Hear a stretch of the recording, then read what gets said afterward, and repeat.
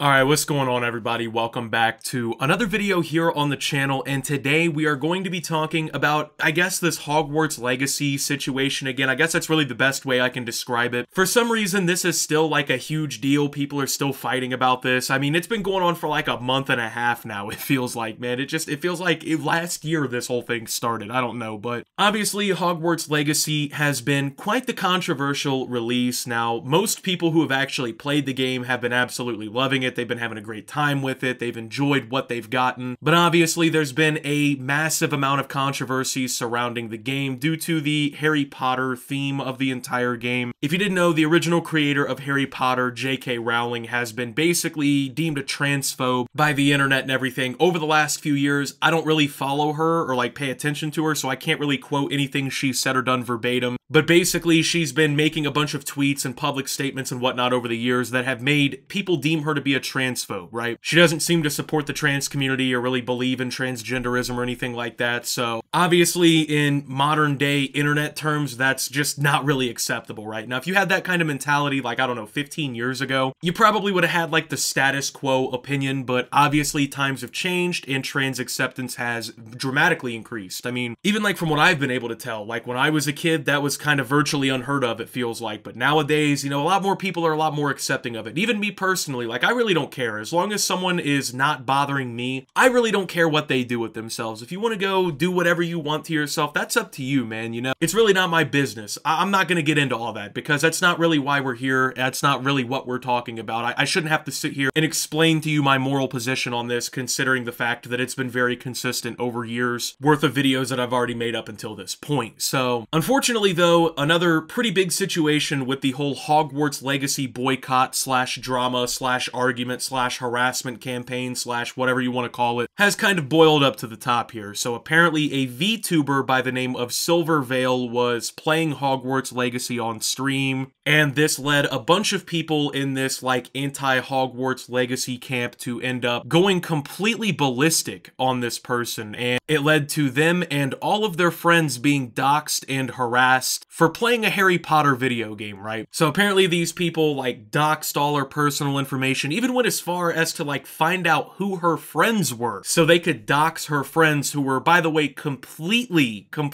uninvolved in this situation to begin with. So yeah, this whole situation's a mess. There's about a minute-long video clip we're going to take a look at here. Then we're going to come back and talk about it after that. So with that being said, let's go ahead and roll the video.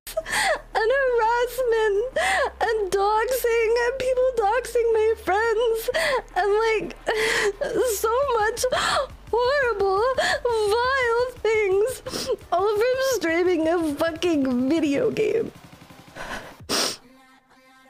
It's just insane. Like, hate breeds hate and it doesn't help anyone. And I don't know, I got to the point where I was sick of seeing hatred all over and guilt tripping on random art tweets. It's literally like they gang up on so many random tweets about Valentine's Day or art or automated posts. Like they wanna post so much negativity everywhere, and I just got sick of it. So I block people because I just wanted breathing room.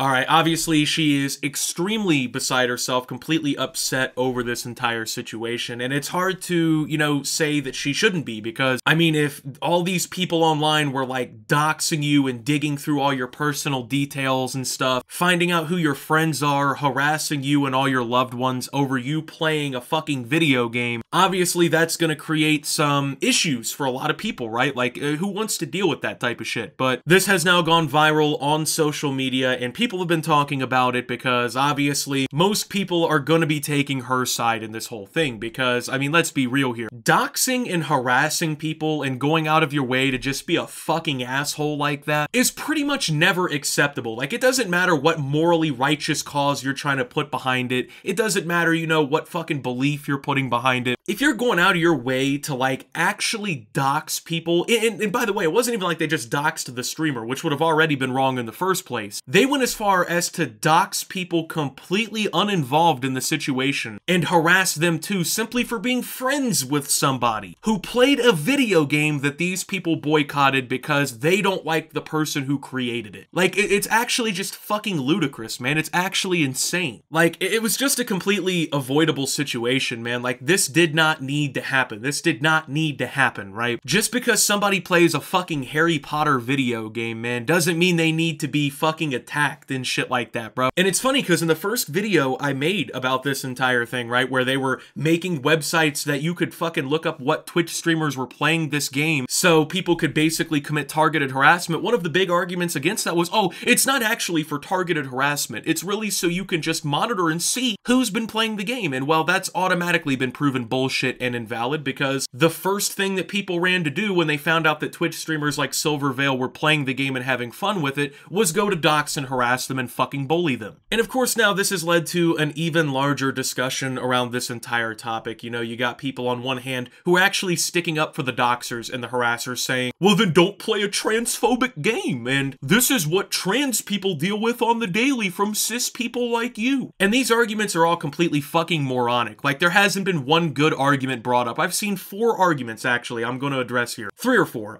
depending on, you know, how long this runs. But the first one, well, this is what trans people deal with on a daily basis. They get doxed and harassed by assholes on the internet all the time. So we're just giving you a taste of your own medicine. So you're going after completely innocent people who haven't participated in any doxing and harassment, doing it to them and all of their families and friends over a video game, but yet you expect people to not do it to you back. It doesn't make sense, man. Like, it's insane. It's like an eye for an eye argument that doesn't make any fucking sense, right? Because on one hand, they want to complain about how bad it is that trans people are harassed, doxed, and whatnot, but then it's completely morally righteous to dox and harass cis people for playing a fucking video game, right? I think, like, the obvious take here is that doxing and harassing people regardless is just fucking wrong. Like, if you're really going around doxing and harassing people over their gender orientation, you need therapy. Like, let's just call it what it is. You need to get off the computer and get some fucking therapy. If you're going around harassing and doxing people because they're playing a video game you don't want to associate with,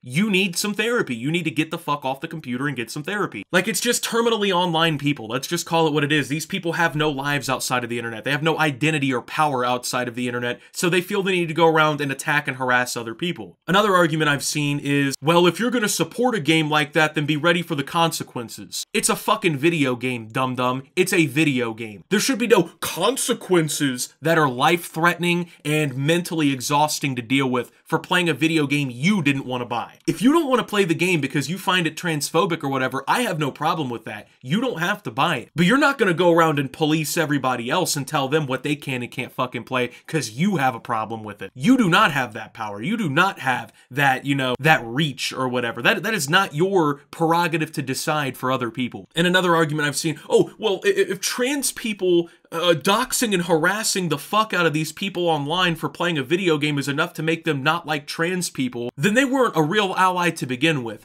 Yeah, maybe that's not true, actually. Maybe they were allies to the trans movement. Maybe they did believe in the transgender community up until the point you started fucking doxing and harassing them and their entire friends and family over playing a video game. Like, that, dude, that's the dumbest argument I've seen so far. They weren't a real ally if they were getting mad about this, you know, if you know, turning against the trans community is a result of them getting doxxed and harassed, they weren't a real ally. I'm pretty sure any person that you just, like, basically make a fucking enemy out of and you, like, attack on a personal level repeatedly, I'm pretty sure they're eventually gonna look at a movement like that and be like, huh, maybe I shouldn't support these people. And that's the real problem with all of this, right, is these people are not standing up for the trans community. They're not bettering the trans community. They're not helping trans people get out of, you know, bad situations in the real world. They're not progressing their movement. They're actually regressing it. They're making people online hate them more. They're making people who could potentially be allies, who could potentially actually support their community, enemies of their community because they're targeting them and attacking them and being fucking ludicrous. And then they're complaining that these people become enemies, and it doesn't make sense because, like, you know, I know lots of trans people in real life, you know, I've supported trans rights for years, you know, and it just blows my mind that this very small minority, might I add to this whole thing too, it's not like this is just all these trans people online, right? It's like a couple hundred, maybe a couple thousand people in the trans community and around the trans community that believe believe they speak for the trans community that are doing this to everybody else on behalf of the trans community. They do not have the best interest of trans people in mind. They do not have the best interests of the trans and LGBTQIA movements in mind. They're simply acting vindictive and being aggressive towards people online because they have nothing fucking better to do, because it's the only thing in their life that gives them any semblance of power or control. They're out of control of everything else, you know? Most of these people, like I said, they're fucking terminally online. They don't have anything really going for them. This is it for them. This is what allows them to feel powerful. This is what allows them to feel like they've got something going. And the real victims in this entire thing are the trans community, because meanwhile, you know, you have trans people who are simply trying to live a normal, routine life in the body that they're happy in, right? And their movement and message is being hijacked and ruined by these people online being fucking assholes, you know, attacking people over playing a video game and stuff, man. And those are the people I really feel bad for in this situation, because, yeah, you know, the people who are switching and like starting to hate trans people over this, maybe there's not a lot of them or whatever, but it's more hatred towards their community that they don't really deserve on behalf of people who don't have their best interests in mind. So these people are now subject to being hated, harassed more, attacked more, because as a countermeasure to what's already happened to them, right? It's kind of just sad. It's a really shitty situation. And like, I really feel bad for a lot of trans people, because you'll see a lot of them online completely decrying this and saying that like the way that these people are acting over Hogwarts legacy is insane. But their voices, their trans voices, are ultimately stepped out. They're ultimately completely shut out of the conversation by these terminally online criminals who are going around attacking people over a fucking couple pixels on a screen. I don't know, like, what the idea is, right? Like, you're never going to make people accept your movement, which, by the way, is the extreme minority of people in this world. You are never going to make them accept your movement and accept you if you constantly make enemies out of them. If you constantly,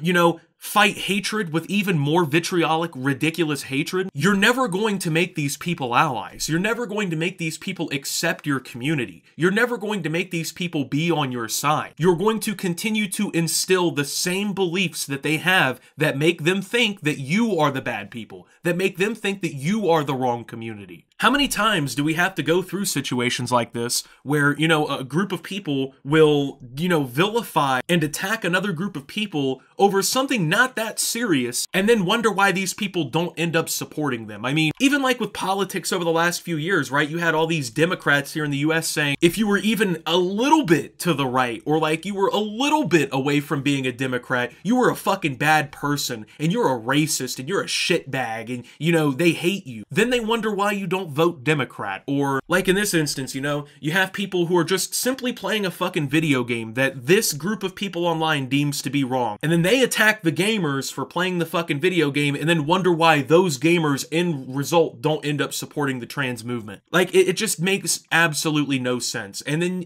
unfortunately for people like this, you know, they have their whole friends and shit getting harassed, their whole families over a video game, and it should never be that serious. If you want to stick up for the trans community so much and you want to fucking help build up and validate the trans community, go outside. Go do something. Go participate in events and rallies and actually make sure that their voices are heard. Don't go around vilifying and attacking people on the fucking internet over their choice of video games. These people aren't allies, they're pirates, they're hijackers. They don't care about the trans community. They care about vindicating themselves and putting themselves in a position of power so they can feel like they're in control. Ultimately, that's the way I feel. And with that being said, thank you guys for watching. If you did enjoy, make sure to leave a like. Subscribe if you're brand new around here on the channel. Follow me over on Twitter and Twitch at @SubToOptimus. Make sure to check out Shoptimus down below. And until my next video, guys, this is Optimus, well, talking about Silvervale getting doxxed and harassed over Hogwarts Legacy, and signing out.